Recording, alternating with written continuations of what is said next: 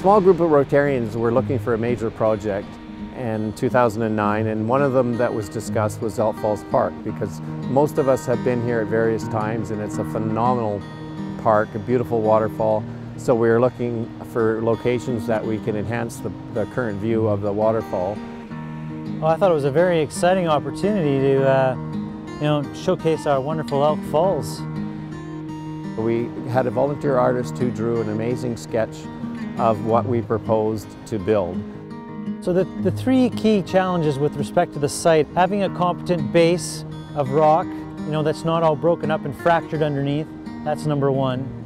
Number two is to have the bridge fairly level on both sides so that the platforms are fairly level. And then number three is trying to place it in the park where you can see the falls and its spectacular view without disrupting the natural beauty.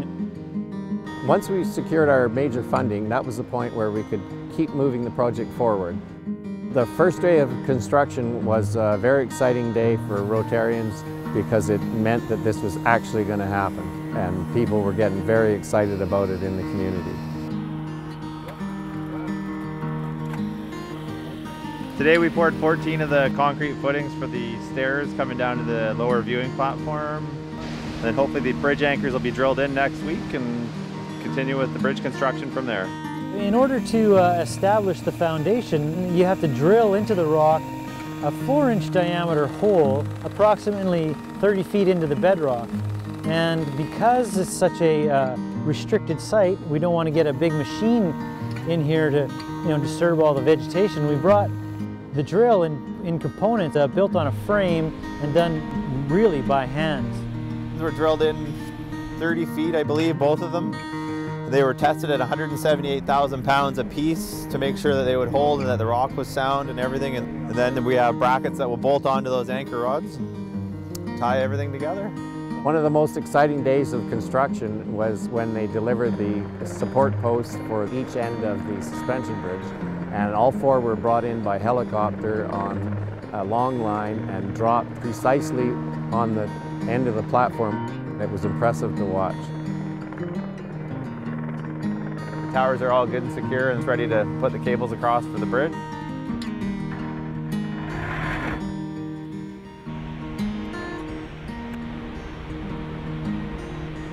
We've started working on the stairs that go down to the lower platform as well, and everything here has been pretty simple. All the aluminum is bolted together really well. Platform at the bottom is probably the biggest challenge because it's really high up in the air, as you saw from all the scaffolding and stuff, and all the beams are really big and they're heavy and awkward, and getting everything down to the furthest point down the bank and up in the air that high is a bit of a challenge.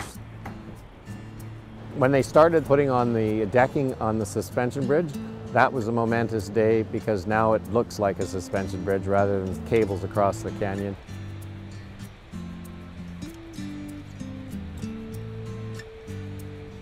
Of course, this is all done in a very safe manner with safety harnesses and stuff like that.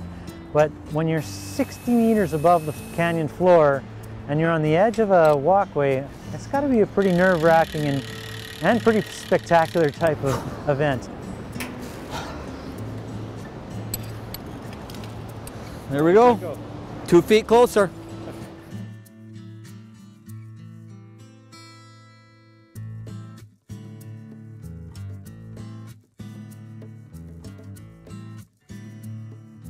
With the decking complete, getting an opportunity to look at what the viewscapes are up and down the canyon and realizing that they're fantastic. That canyon environment is very unique to the park that now is being opened up to the public to get a better view. I've walked out to the middle and it's spectacular. It's everything that we wanted it to be as a Rotary Club.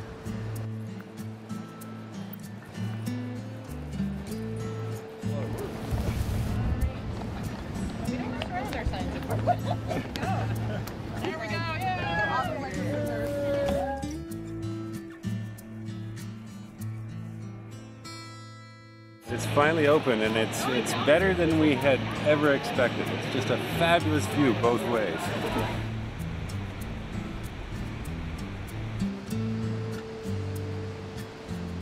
After 5.5 years of planning, 10 months of construction, It feels awesome to see how many people come up and enjoy Elk Falls Park like they've never seen it before.